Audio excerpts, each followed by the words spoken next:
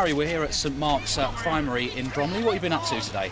Yeah, me and Ellery have just been out helping out with the kids, playing a bit of football and just answering their questions and getting involved. It's great to get out into the local community and meet the people in and around the club, isn't it? Yeah, really good. You know, they're all keen football fans and we're here helping them out and it's brilliant to see. And you've tried your hand at refereeing today, I think?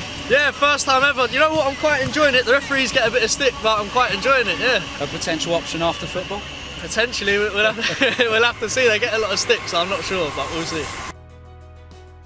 Chris Holland's head teacher of St Mark's School. How does it feel to have the players in and around the place? It must be great for the kids. It's absolutely fantastic. They love their sport, and to actually see some of their heroes who they go and see at the weekend come down and kick a football around with them, it means the world to them. It's fantastic. And a great opportunity for them to ask some questions to some professionals as well. Definitely, yeah. I've heard some of the questions. I think some of them will be quite interesting, but it's great that they can see the footballers as people as well, and yes, professional sportsmen, but people with thoughts and feelings and lives outside the pitch. So I look forward to hearing what they have to say. And they're really enjoying themselves, the players as well, not just the kids. They're getting stuck in. I'm a little bit worried about some potential injuries that might be coming, but yeah, they're probably enjoying themselves as well. And it's a great link between Bromley Football Club and St Mark's, which goes back a number of years.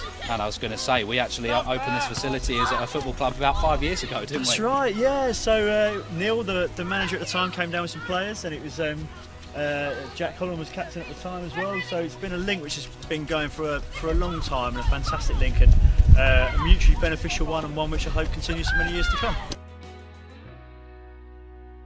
Ellery, you've been here with Harry at St Mark's School today. You look like you've really enjoyed yourself. Yeah, definitely. It's been good to have a little kick about with the kids and that. Looked like they really enjoyed it. So yeah, it's been a good day. And did your team win?